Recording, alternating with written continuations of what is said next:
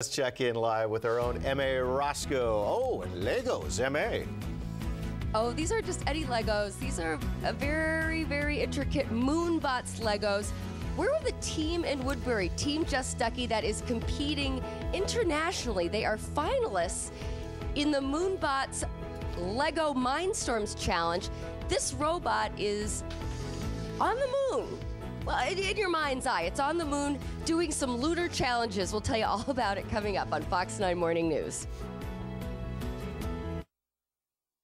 Goes with STEM, science, technology, engineering, and math. Yeah, Team Just Ducky is a finalist in a worldwide Moonbot Lego Lunar Challenge. M.A. Roscoe is live from Woodbury this morning with a demonstration. Pretty cool Legos. Good morning, M.A. This is not your basic set of Legos, you guys, by any stretch. This is the MINDSTORM Lego set, which Team Ducky, kind of based here in Woodbury, got. First, they had to do a proposal. This is a very elaborate challenge. And Lars and Mary Rose are showing us some of, I mean, this isn't, you know, I don't know what kind of Legos you had growing up. We didn't have this.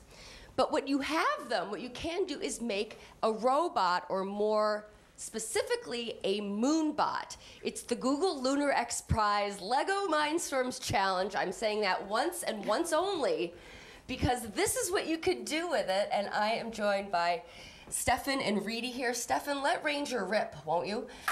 Because what you have here is a Moonbot entirely pre-programmed. And Reedy, what was the idea of the challenge? What did you guys have to do? So basically, there are missions that we have to complete, and they basically represent things that you actually would do on the moon. So something like our robot just picked up helium. So in real life, they would pick up helium for rocket fuel or something like that. And there are other things, like the orange Lego pieces represent regolith. So that's a challenge they face on the moon. Driving on that's kind of hard. So this entire tabletop represents a lunar landscape. Yep. And you had to, feel free to jump up there, Stefan, if you missed the peak of eternal light. Is that what that is back in the corner? Peak of eternal light. So basically, there we go. We have to stay there for 5 seconds for 30 points. And that real rovers on the moon would stay there to power up using solar panels. So this is using all of your science, your technology, engineering, and math, but not in a theoretical way. You guys actually got together, hands-on, built this, and programmed your Moonbot. Yep, that's something that's cool about this program, because we don't get to do this at school. So we really enjoy this, and also when we get a job, this is something that would look really good on an application. Or well, look, I don't know about your app. It looks really good on TV and your application. Yep. Hopefully. So Stefan, what was one of the toughest parts of programming this?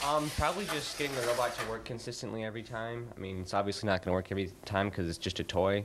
So just trying to get it to work almost every time is probably the hardest part. Well, this wasn't the only part. Is Ranger resting right now? Yeah, this was the goal to get back to basic. Oh, okay. Oh, mission completed. Yes. Mission completed in just that amount of time. Well, this wasn't the only part of the challenge. You had to do some outreach as well. And again, that is so important with school gearing back up, getting kids interested in science, technology, engineering, and math. We'll see how these kids did it when we come back. Yeah, pretty darn cool. Yeah. Thank you, M.A.